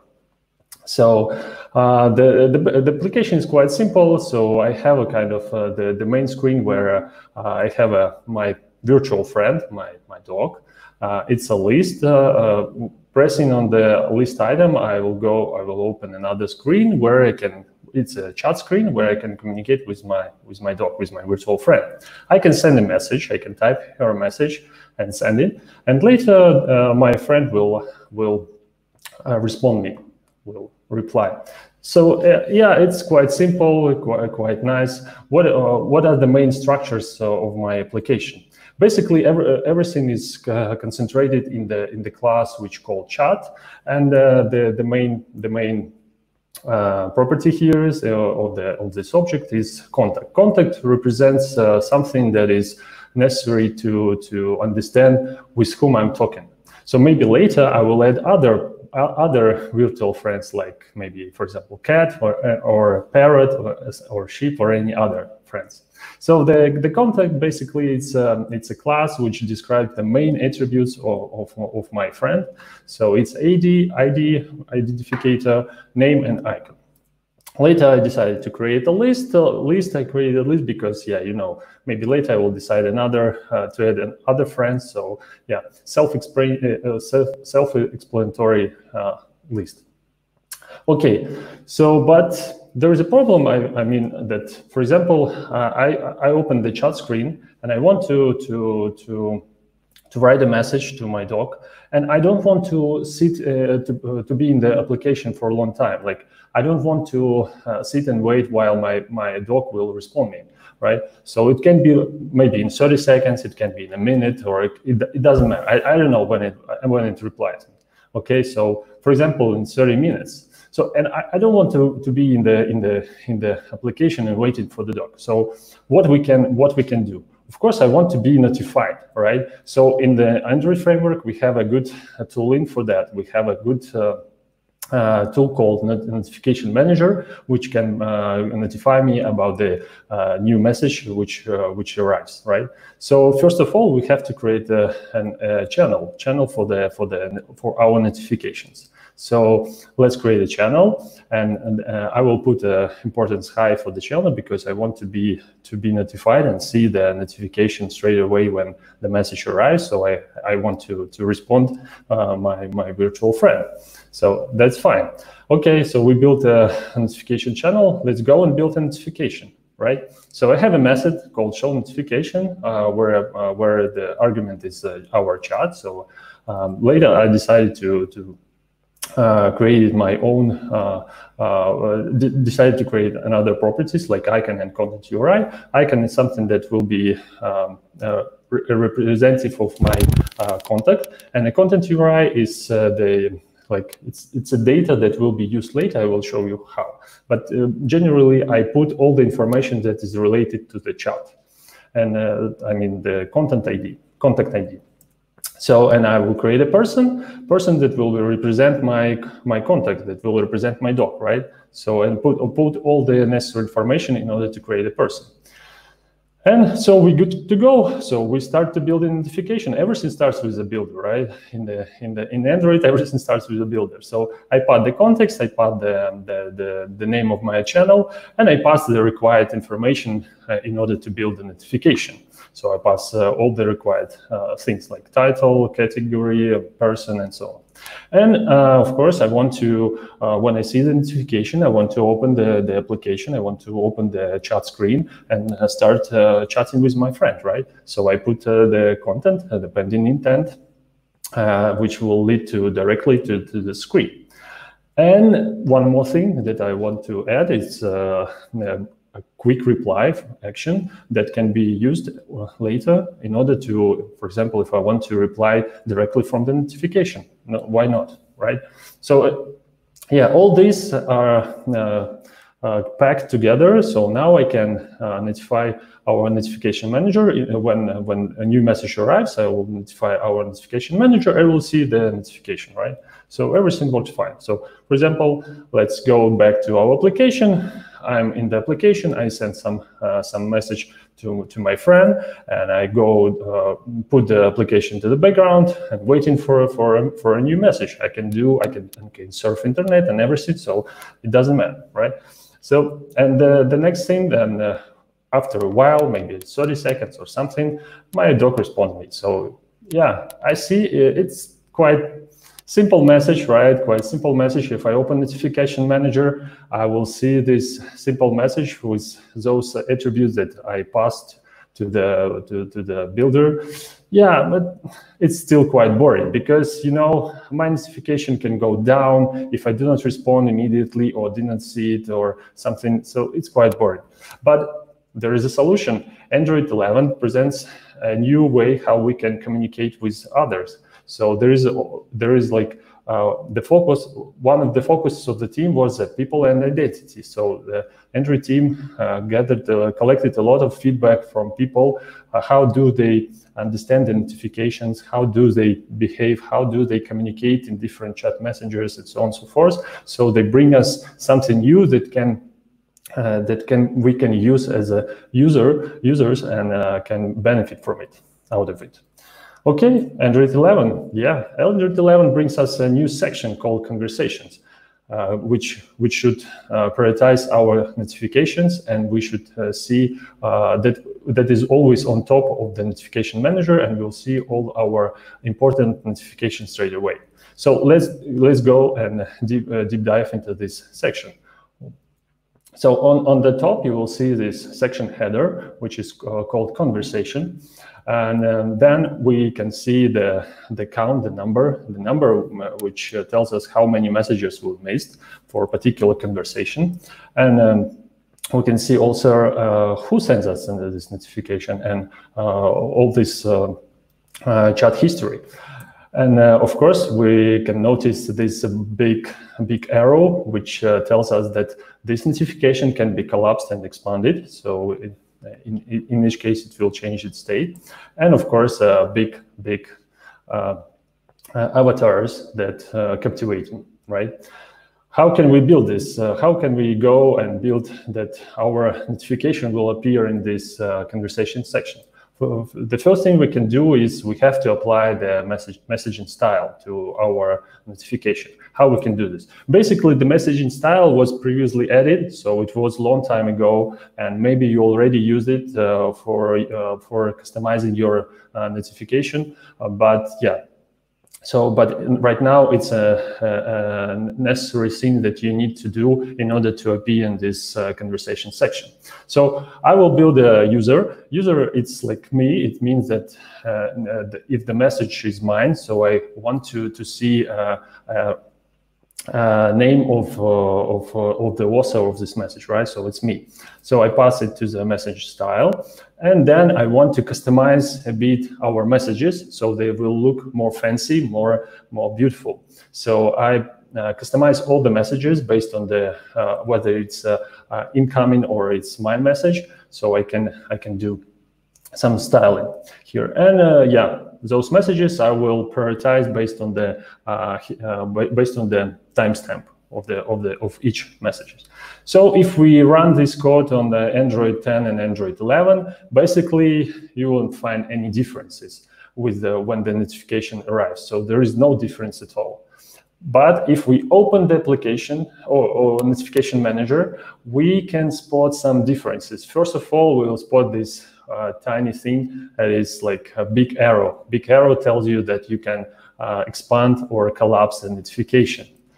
But what more we can see here is that all the notifications are split into sections, and our notification still in the notification section. Why not? Why it's not in the conversation section? I'm asking myself, and like there is something I need to add as well. Yeah, and definitely in Android 11, in order to appear in this conversation section, you need to apply a message style, and additionally, you have to refer to a valid long-lived conversation shortcuts, right? Okay, let me remind you what is it, a shortcut? A shortcut is something. It's something that helps you to show the user additional, like some part of the functionality that will navigate directly to your application. So the shortcuts can be different. There are like 3 types of shortcuts: static and dynamic. So you can define shortcut that in the Android manifest, and dynamic, the one that you add programmatically. And when you long press on your application, you will see such a pop-up where will be listed all the dynamic and static shortcuts. Basically, the number of such shortcuts are limited. Basically, it's 4 or 5 based on the Android manufacturer. And pin shortcut, when you try to move one of the shortcuts from this pop-up on the left and put it on the launcher. So next time when you want to open the chat with the dog, if I'd like to open the chat with the dog, I just press the button on press the shortcut with dog icon, and I will go directly to the chat with my dog. Okay, so yeah, we are good to go. So we have to add a shortcut, right? So how we can do this? First of all, we need to define a shortcut ID, which will be a concatenation. In my case, it will be a concatenation between contact string with ID. Shortcut ID as ID, it's an identifier, so it should be unique, right? So, okay, we define it. Okay, let's go and build the shortcuts for each of my contacts. Like in my case, it's one contact, but maybe later I will add more, so we can map and build the shortcuts. So let's build it. First of all, we should create a builder. Again, builder, everything is builder. Okay, so we pass the context, we pass the shortcut ID, everything seems good, right? So next, I will pass all the required information. In our case, the set activity, it means that for dynamic shortcuts, we have to target our activity. A shortcut will be shown along with these activity icons on the launcher, as I showed you before. And a label and icon, everything will be so the shortcut will have its own icon and its own label. Okay, and I will pass the intent. Intent is something that when I press a shortcut, I will go directly to this screen. So in my case, I want to go directly to my chat screen. So the main activity where I will switch fragments and go directly to the chat with my contact. Okay, and the last thing, I want to pass a person. The person is basically something that you help Android system to understand better how you use the application, and it will try to provide you better suggestions in the chooser dialog. So, but it's not all, because we built just a shortcut, but remember the word long-lived shortcut. So we have to build a long-lived shortcut. We have to set the, we should call set long-lived method and pass it through. Basically, when I started digging into this long-lived attribute, I didn't find much information about that. Basically, I started like thinking and asked them from Android team, UI team, what does it mean? Why it's neat? So there is a thread, so you can later read it in my Twitter. But in general, in a short, it means that the intent will be stable, so the system will later cache this intent, and so you later can open the shortcut by this intent. So this is a required field. And the last thing, again, the last thing, right? So this is not kind of a required thing, but as I understood, it's very important for the Android framework. It's a locus ID. This is idea that is used for the framework in order to rank your conversations based on your app usage later. I don't know, right? Like right now, the Android 11, the sources of Android 11 is not released yet, so I'm not sure how it's used across the system, but I hope that later, when they released it, I will go and look into it and try to find the answer. But right now, I can only see the description of this locus ID. So yeah, and we need to pass here the identificator. So we create a locus ID class that will take the shortcut ID. And the same thing we have to pass to notification to our notification when we build it. And the same thing we need to pass to the activity, which is served as a chat for in my case. So there is like several places where we need to propagate this locus ID. Okay, so yeah, we built our shortcut. That's enough. That's enough for now. So we need this to add these shortcuts to our shortcut manager. Okay, let's do it. Shortcut Manager, it's a service that helps to build to add shortcuts. So there's an API called Add Dynamic Shortcuts. So we can pass the list of our shortcuts, and okay, good to go. But yeah, there is always a trick. There is always some details. You have to think that now when you there can be a case when you will receive if you use this API, you can receive illegal argument exception, because there is a bunch of there is a limitation on how many shortcuts can be added for per activity. So usually people write such code in order to understand and how many shortcuts can be used per activity. So they take the list, and then based on this number, it can be different absolutely. They can split or recite the list. But from starting from Android 11, you don't need it. So there is already a new API called Push Dynamic Shortcut that can give you the possibility to add a shortcut without worrying about this exception. So they do it based on your what you're passing. Okay. Yeah, so we build shortcuts, we add shortcuts. Now we have to somehow to link it with our notification. So every time when we receive a notification, we can update our shortcuts, but it's not necessary. I just do it as an example. So, and this is very important that we take this shortcut and link it to the notification. So the next time when I will receive a notification from my pet friend, from my virtual friend, from my dog, I will see definitely that my notification already put into this section. So the section appears. And the funny thing that if we run the same code on Android 10 and Android 11, basically we will see like there is like a difference between notifications, right? So there is like a small an icon is a bit different, and the layout of different buttons and suggestions are also a bit different. So yeah, that's it. But again, so many buts, right?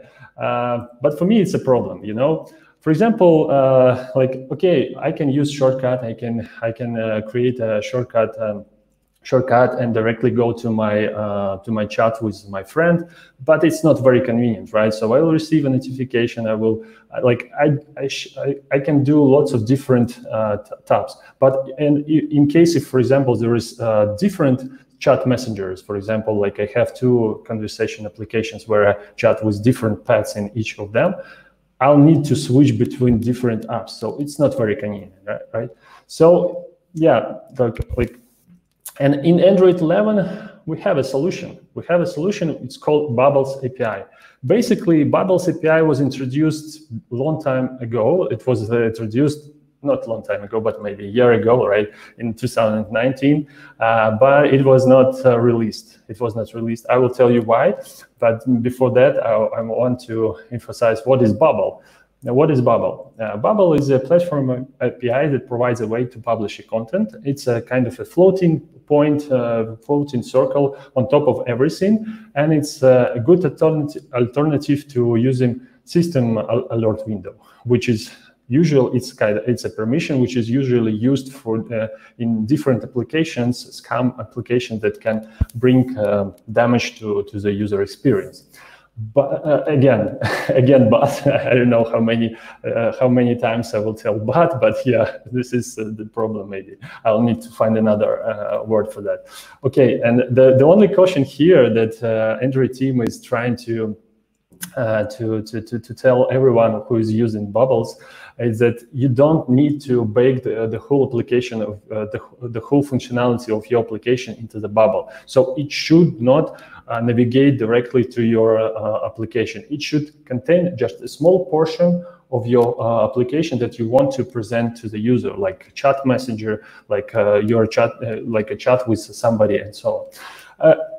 This kind of functionality was presented a long time ago by Facebook. It was introduced by Facebook a long time ago, since 2013. Right now, it's 2020, like 7 years. Somebody think that Google is a kind of slow here, but I think that Google is doing a very great job here, because they unify the way how we can use Bubbles. Because the solution from Facebook is kind of not a hack, but it's their own solution, which like a service and this permission and so on and so forth. So Google tries to move away from this permission and try to make it more stable and unified for all of us. So how can we add Bubble?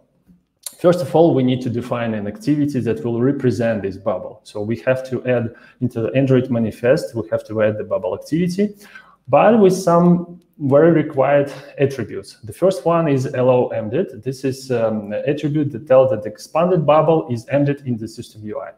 The second one is document launch mode. In my case, it's always. So the document launch mode means that there will be multiple instances of this activity. So in case if I pass always. So if you look at the example, if you look on the picture, you will see that like there is two conversations opened, like a Bubble opened, my dog conversation and my cat conversation. So each of them are separate activities. So if, for example, if I execute ADB down sus, and I will see like several records for those activities, and all of them like Bubble activity will be marked as multi-window. Okay, there are a bunch of values for this document launch mode, basically. So they are very documented, so you don't need, like, please read the documentation in case if you want to pass any different value. So yeah.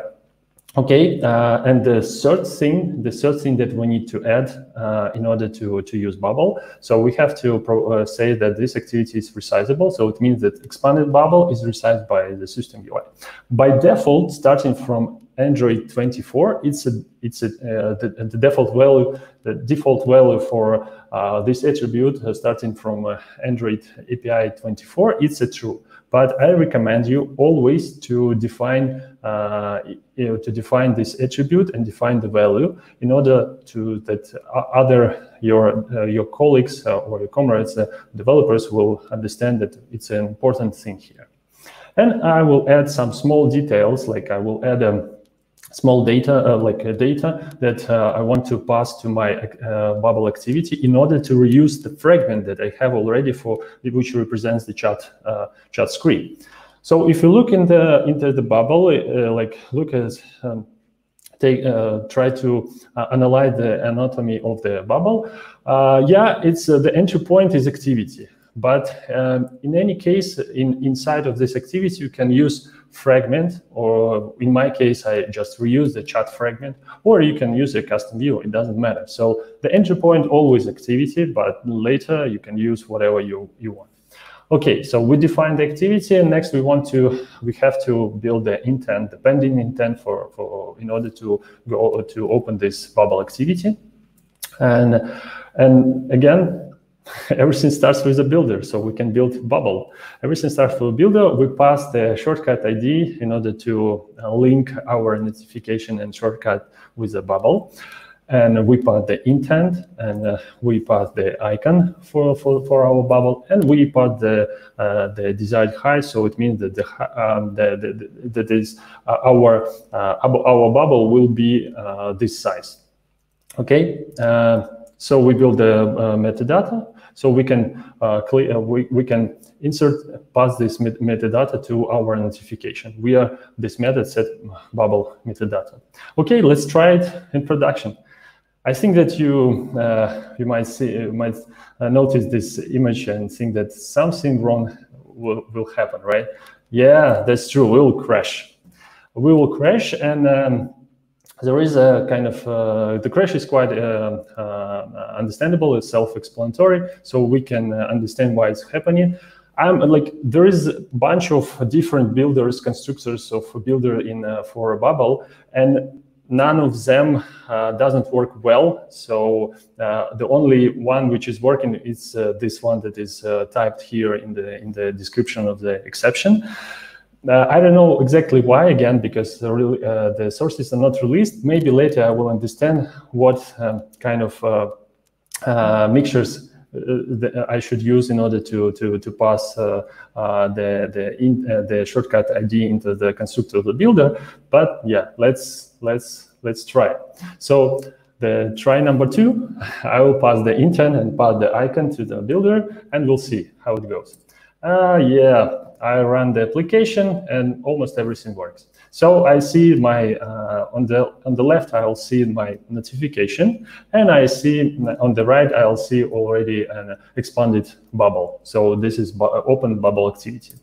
If I press, if you notice, there is in the notification there is a small detail. It's an icon which leads directly to the bubble, to the expandable bubble. So if I press it, I will open this bubble. If I open the notification manager, I again can see this. If I expand the notification, I will again see this button here as well. So this button has a state. So every time when you press, you will see how the image is changing. And the last thing, when for example, if I already opened the bubble, this floating point, this floating window will be on top of the launcher, on top of all of the windows. So every time when you press on this floating window, you will open the bubble. On the lock screen, when you, for example, do not have anything, and you receive a notification, you will see this notification, and you swipe down, you will see the expanded notification. Okay, I will drink some water.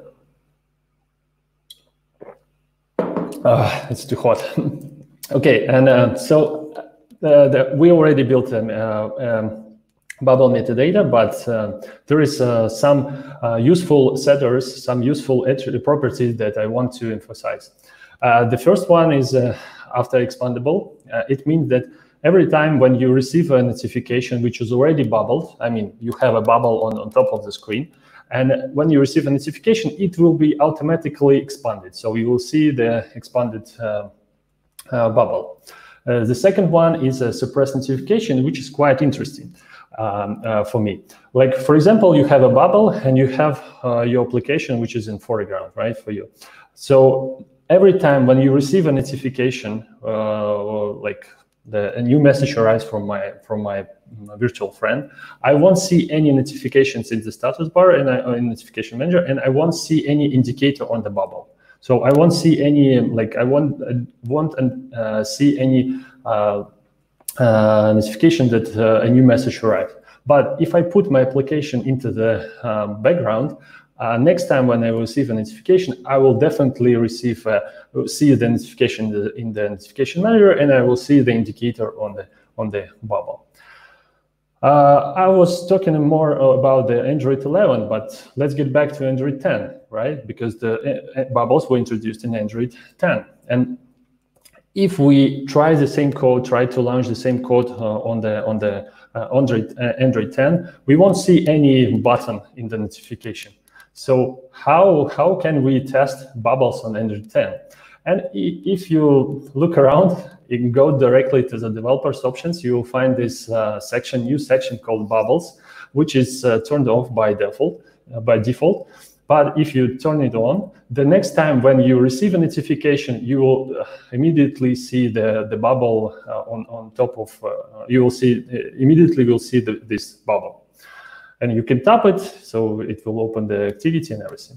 Why it was not released in Android 10? I was asking myself, and I go directly to the Android Backstage podcast. It was an episode about bubbles and conversations.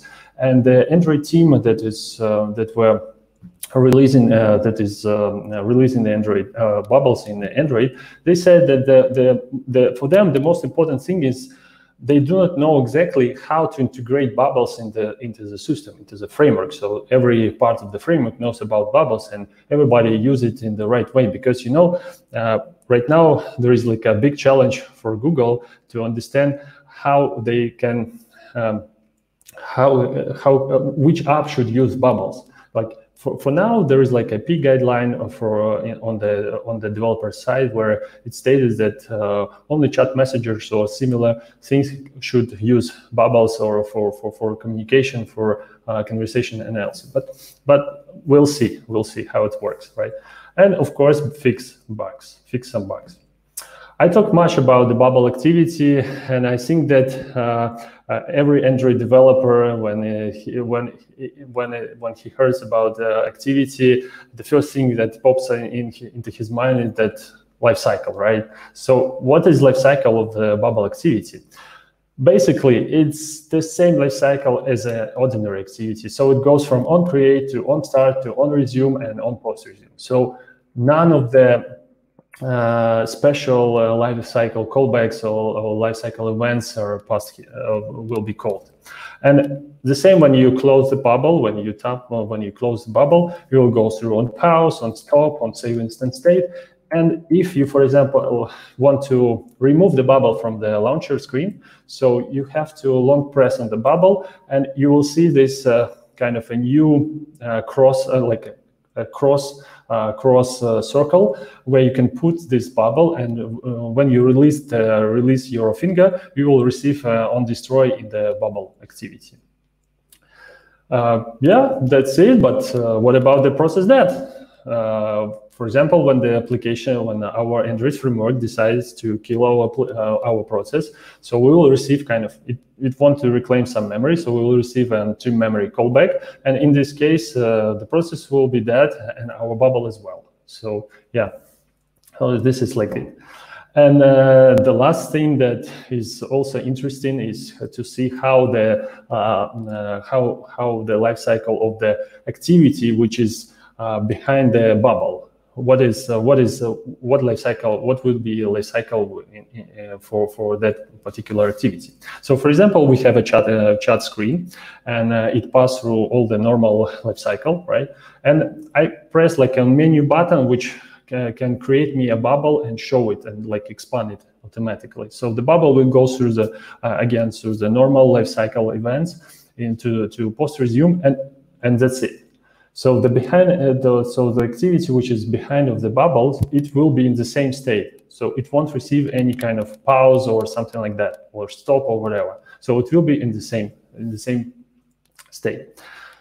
Great, a great bubble looks very interesting, yeah, but there is some limitations. So I decided to check which limitation bubble has. So I created like again, I opened the same application, and I decided to populate my contact list with a number of different virtual friends and start conversation with all of them. So I'll receive a message from all my friends. And you know, the funny thing that they all grouped in one bubble on the screen. So when I tap on this bubble, I will see definitely all the conversation that I have with my friends. So and you see there's like a limited space for those conversations, so that they will be prioritized based on the latest message that is received from this in this conversation. But if I open the chat or notification manager, I will see all the notification from all my conversation. So they won't be such group. Okay, I talked about the conversation, but maybe you noticed there is a plus plus when you open bubble or open this kind of floating point.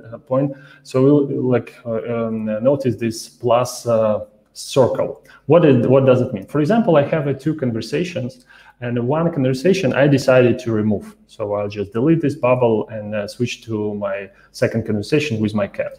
And next time when I want to restore, I go just directly to this plus sign, and I will see this deleted conversation, so I can restore it easily. So I can click on it, and it will be restored automatically. I started my problem. Remember, I was starting my problem of when I switched from the shortcuts to the bubble, asking how can we manage when we have different applications and start typing in different applications. So, for example, I have one application where I can chat with different friends, and I have another application where I can start conversation with other friends. And I started sending a message in both applications. And as you see, all of the conversations are also grouped in this floating point. So if I open this floating point and I see that, yeah, definitely I have different conversations with different people grouped in this bubble. So I changed icons so we can easily distinguish between different conversation applications.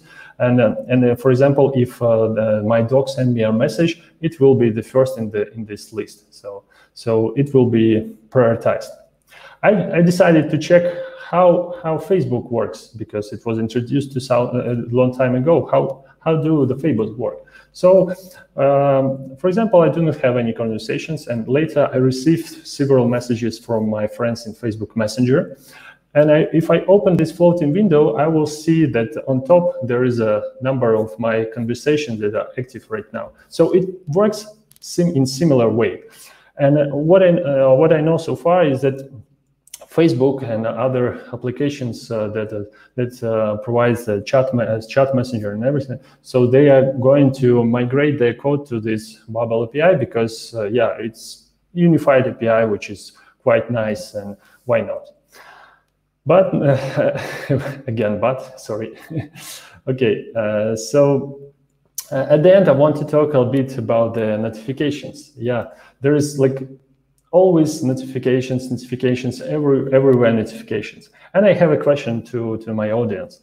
Do you use Do Not Disturb mode on your phone? And how many years ago did you try it? And do you use it on a daily basis? You can answer with a number, how many years do you use, or you can say plus that I used it a lot, and so on. The funny thing that I found a small Twitter, several tweets from Heidi and Jake, where they describe the way how they use this Do Not Disturb mode, and it appeared that a lot of people are using Do Not Disturb mode almost forever, and but they set up different sounds or different vibrations for particular contacts that they want to be notified. And because there are nowadays, especially nowadays, when everyone goes online, it means that you can be bombarded with different notifications from different applications, because the notification, it's right now it's the only way of how application can return back the user. So they send a notification and you will see this notification. Maybe you will open the other application. But we can control and we can prioritize our notification. For example, if I open the notification from the notification manager, I will see this the settings. If I long press on the notification manager, I will see these settings. So the new setting that was added, it's a priority setting. So if I press it, if I press on the priority, then the notification will be changed. So you will see that the icon goes a bit yellow, and it means that this notification is you signal you send a signal to a system that this conversation is very important for you. So the next time, it will be always on top of the conversation section. It doesn't matter whether other notifications will bombard you with messages. Still this this notification will be a top priority. And one tiny thing is that when you go directly to the when you look into the status bar, the priority notification will have kind of an icon of your contact. Funny thing, but yeah, tiny detail, but very interesting and funny. Okay, and but we can go directly to the settings of the application and tune the settings for each of the bubble there as well. So if we open the settings of the application, we will see all the list, the whole list of your conversation that you have from this application, and you can go directly one by one.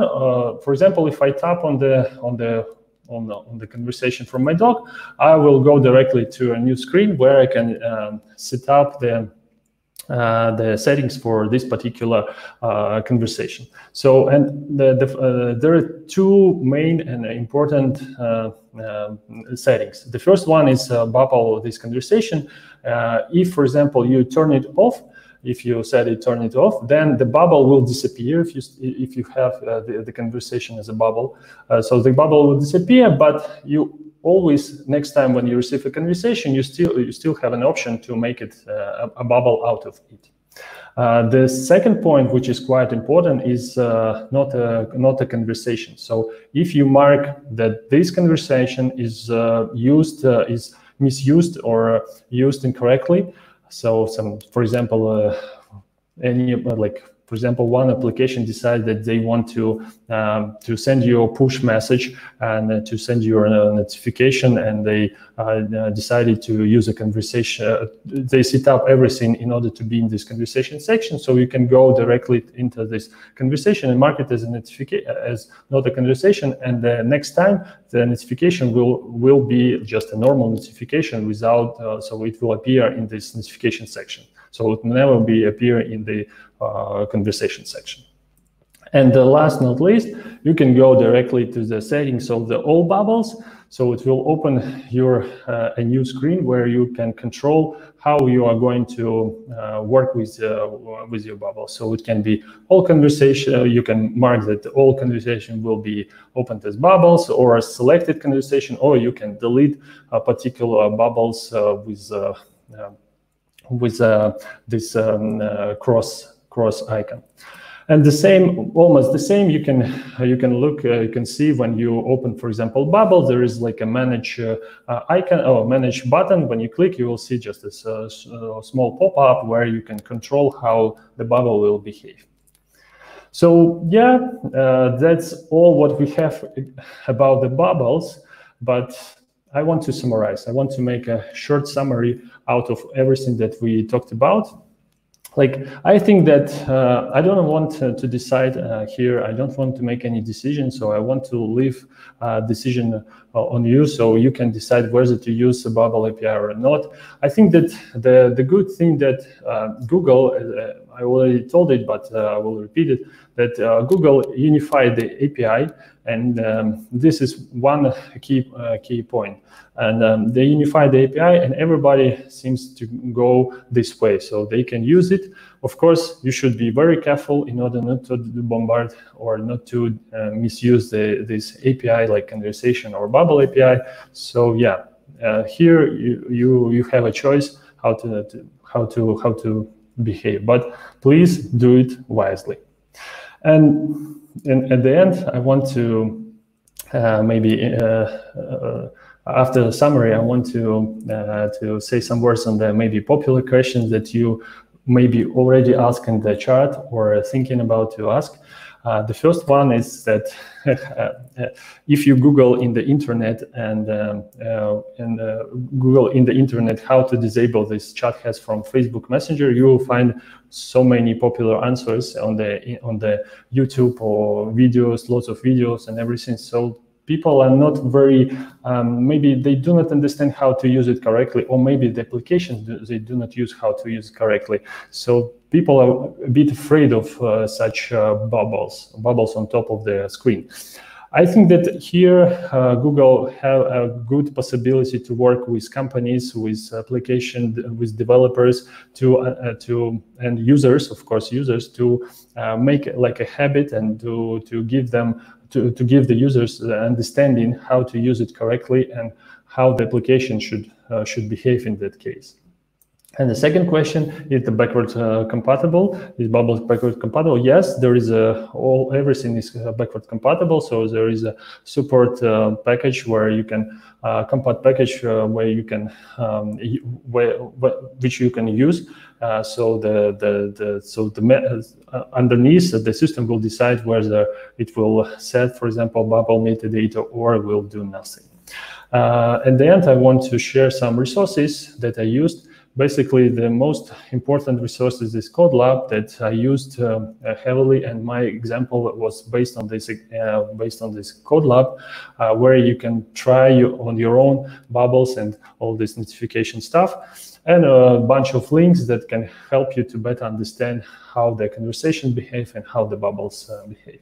So thank you very much. I hope that you enjoyed this section. I hope that I tried, that I answered some of the questions that you have before, and I hope that you find it interesting. If you have any questions, please ask me. I will try to answer you.